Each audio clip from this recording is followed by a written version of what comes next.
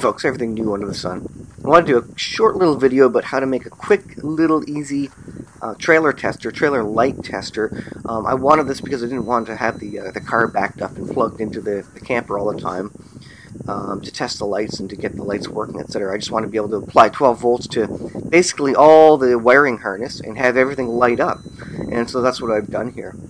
So what I did was I went on eBay and I found just a cheap wiring connector. You can see the image here of the particular 7-pin round trailer plug or 7-blade adapter. Then I went ahead and I basically connected all the positive pins in it together, so I would have a 1 positive and 1 negative wire coming out of the back of it. Basically, I'm powering them all at the same time. So I took a bunch of metal pieces you can see here, and I went ahead and bent them over with a pair of needle nose pliers. You'll see why I did this in a second when I show you the inside of the extra connector here. And what the plan is just to plug this into a jumper pack, basically 12-volt jumper pack, and then as needed I can take that jumper pack and power up the camper so that if the car's gone or whatever, or if I need to test it, you know, at every spring or something, then I can just plug it in and it'll literally light up everything. It'll power the brakes, everything. So here's a look at the unit, the adapter I got off eBay. Pretty standard stuff. Now at this point I already had wired it up, but I'm just going to take it apart and show you what I did. In this case it's just a matter of removing a couple of screws here, and you pop it out. Now the blades only go in one way. There's a little notch there, so there's no risk of actually spinning the blades the wrong way and having it misaligned. You do need to understand and know the wiring. Now there is some common standard wiring, and I did standardize it with the Airstream when I was rewiring the unit. But the older wiring of this can be a little bit different in terms of what is ground, what is left turn signal, what is right turn signal. So on this particular one, number 1 is ground, and you can see the wires I bent there. I just connected all the positive ones, including the center pin, and then I have a positive and negative basically going to the other one. So the number 1 is the positive negative, which is the black red there. It's just got a stripe of red on it, but that is the negative. And all the positive pins, I've literally just hooked them all together, daisy chained them, so that 12 volts is going to be going through everything. So when I plug this thing in, literally everything lights up, including the plate light, you know, all the turn signals, the brake lights, even the brakes on the axles will be energized by this. So it's a great kind of all-in-one way. Now the only change I would make to this is maybe wire it up to a bunch of buttons so that you can turn each individually on as needed. So for example, I could flip a switch and just light up the left turn signal, or flip 3 switches and light up the left turn signal and the brakes and the reverse lights or something like that. So you could pick and choose what you want to light up at a certain amount of time, so that if you're working on them, you're not just draining your battery, lighting up all the brakes and everything.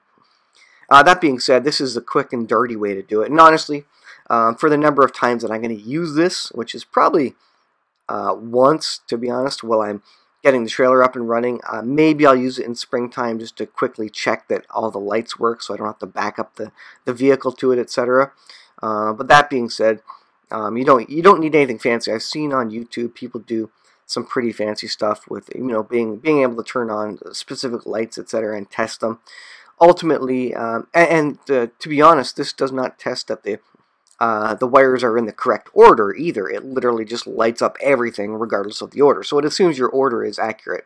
So if you want to do it properly and make sure your wiring harness is accurate, and you're using this from camper to other trailers, etc., it would make a lot of sense to make those wires individual and hook up a specific switch to each of them, so that you can test, if you're testing left turn signal, you can turn that on, and then you know for sure that your wiring is accurate going through whatever trailer you're testing with.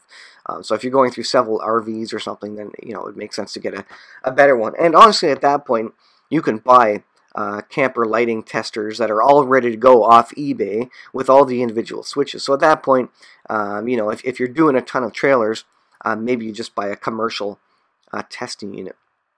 Like I say, in my case, I don't need that. So I'm just going to power up everything, and I already got all the cables corrected last year when I had it hooked up to the car.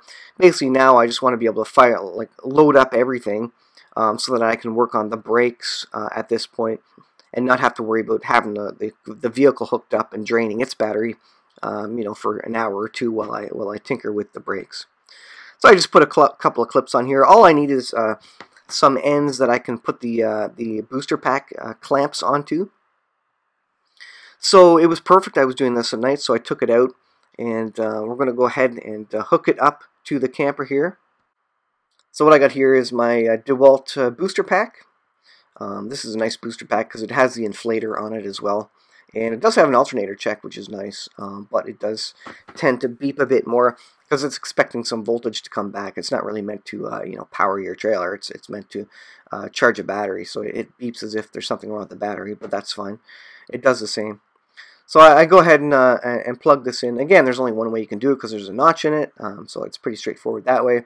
Not like you're going to screw it up. Of course, just make sure that your clamps don't cross and cause an arc, basically.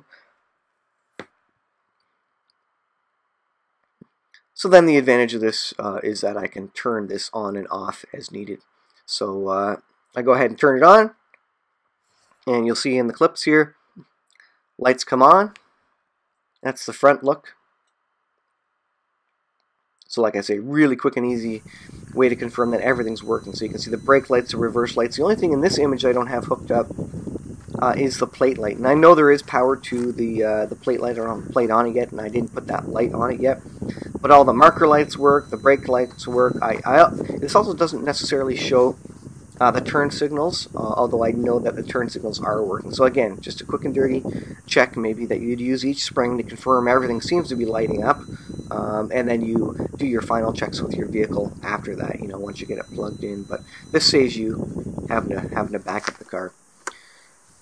So that's pretty much it. You turn it off, and good to go. Test successful. So quick little video on how I quickly made a light tester to be able to power this up. So what I'll be doing is in the next couple of videos, I'll be testing and getting the brake system working on it, and I'll be using this tester while I'm doing that, so I'm not draining the battery in the car. So thanks for watching, guys. I hope this helps somebody, and as always, we'll see you guys in the next video.